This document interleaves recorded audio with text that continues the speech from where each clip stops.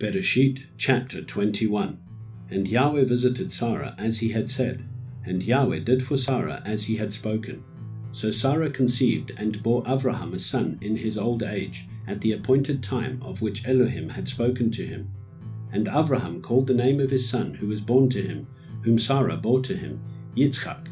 And Abraham circumcised his son Yitzchak when he was 8 days old, as Elohim had commanded him. And Abraham was 100 years old when his son Yitzchak was born to him. And Sarah said, Elohim has made me laugh, and everyone who hears of it laughs with me. And she said, Who would have said to Abraham that Sarah would nurse children? For I have borne him a son in his old age. And the child grew and was weaned, and Abraham made a great feast on the day that Yitzchak was weaned. And Sarah saw the son of Hagar the Mitzrian, whom she had borne to Abraham, mocking. So she said to Abraham, Drive out this female servant and her son, for the son of this female servant shall not inherit with my son, with Yitzchak. And the matter was very evil in the eyes of Abraham because of his son.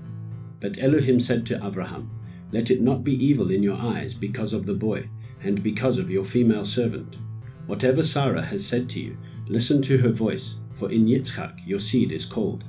And of the son of the female servant I also make a nation, because he is your seed.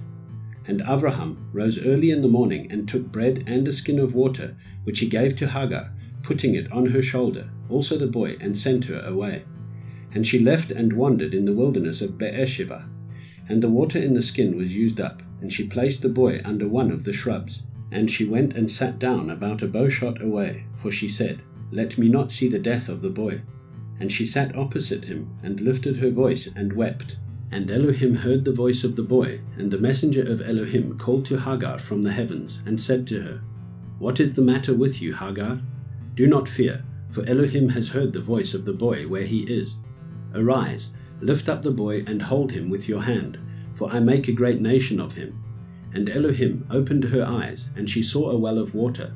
And she went and filled the skin with water, and gave the boy a drink. And Elohim was with the boy, and he grew and dwelt in the wilderness, and became an archer. And he dwelt in the wilderness of Paran, and his mother took a wife for him from the land of Mitzrayim. And it came to be at that time that Avimelech and Pichol, the commander of his army, spoke to Abraham, saying, Elohim is with you in all that you do. And now, swear to me by Elohim, not to be untrue to me, to my offspring, or to my descendants. Do to me according to the loving commitment that I have done to you, and to the land in which you have dwelt. And Abraham said, I swear.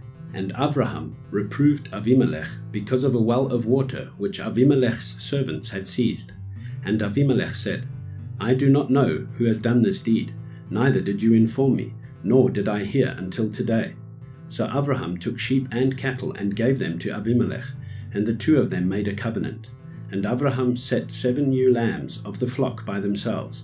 And Avimelech asked Abraham, What are these 7 ewe lambs which you have set by themselves? And he said, Take these 7 ewe lambs from my hand, to be my witness that I have dug this well.